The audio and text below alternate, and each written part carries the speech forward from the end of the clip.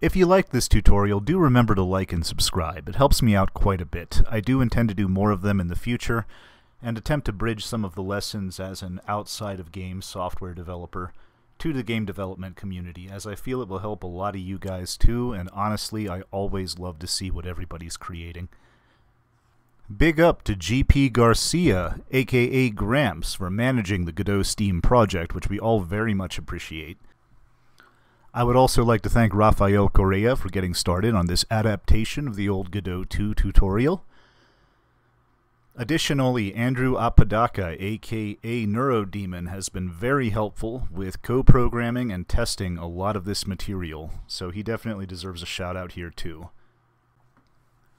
I would like to thank my wife, Sparrow Vihilmaka, for her support in this, and also my cat, Torta Caprisi, for convincing me to take a break every now and then and just play with the cat for a little while.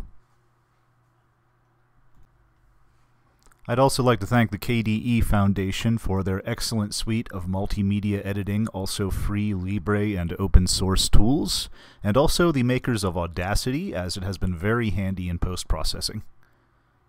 Special thank you to the Godot Foundation for creating an incredible, dynamic, and flexible game engine over the past couple decades. With that, I hope everybody has a wonderful day, and I will see you in the next one.